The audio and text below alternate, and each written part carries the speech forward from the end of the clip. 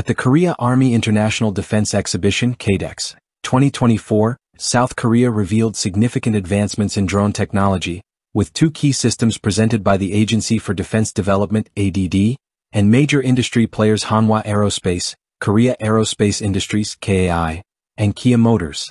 These developments reflect a growing focus on enhancing unmanned aerial systems (US) for military applications, in line with global trends towards automation and drone swarming technology. The drone multiple launcher unveiled by ADD in collaboration with Hanwha Aerospace represents a versatile and modular approach to drone deployment. This system can launch multiple drones of varying sizes, thanks to its combination of multi-launching pads for small drones and rail-type launch pads for medium-sized drones. Built on an unmanned search vehicle platform, this launcher allows for mission-specific operations, including attack and surveillance, targeting a wide range of objectives. Key features of the drone multiple launcher include remote operation. Controlled by a ground vehicle, the system can launch drones autonomously without direct human intervention, reducing risks to personnel. Integration with existing platforms.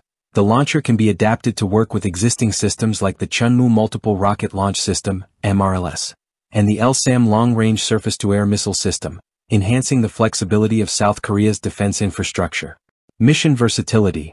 By deploying drones tailored for specific missions, the system is capable of fulfilling a wide array of roles, from reconnaissance to precision strikes.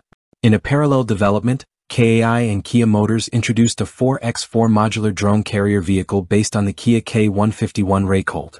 This vehicle integrates with KAI's compact and multi-mission modular UAV (CMMAV), a highly versatile drone capable of changing payloads for various missions. The CMMAV can conduct intelligence, surveillance, reconnaissance (ISR), communications relay and strike missions, making it an adaptable tool for military operations. Key features of the CMMAV include modular payload capacity. The drone can switch payloads depending on mission needs, making it suitable for ground, naval, or air forces. Swarm technology. The CMMAV is equipped to function in coordinated drone swarms, allowing for mass deployment and synchronized operations, a critical feature in modern warfare. South Korea's advancements in drone swarming and multiple launcher systems reflect similar efforts underway in other major defense markets. Russia. The Russian military is developing a multiple launch drone system, MLRS, based on the KAMAZ 5350 patrol vehicle. This system can deploy up to 64 Lancet kamikaze drones via tube-based launches. These drones, equipped with a variety of warheads, use swarm technology to autonomously identify and strike targets with precision. China.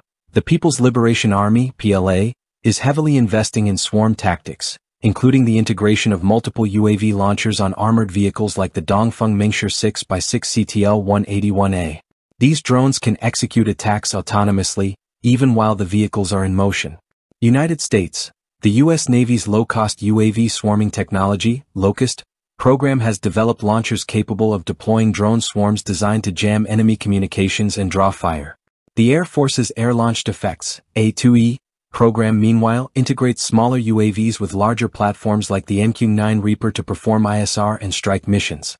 Israel. Spear UAV's MCL Viper system offers a rapid deployment solution, launching multiple drones from military vehicles for intelligence, surveillance, target acquisition and reconnaissance (ISTR) missions.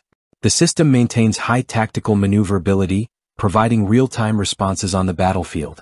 The rapid development of drone swarm technologies and multiple drone launcher systems is reshaping military tactics. These systems offer enhanced operational capabilities, including high-speed deployment, autonomous mission execution, and coordinated attacks. Traditional air defenses may struggle to counter large-scale drone swarms, leading to increased research into counter-UAS systems and alternative defensive measures like deploying counter-swarms. As seen at KADEX 2024, South Korea's contributions to this technological revolution place it at the forefront of drone-based warfare, with the potential to reshape its military capabilities and further its position in the global defense market.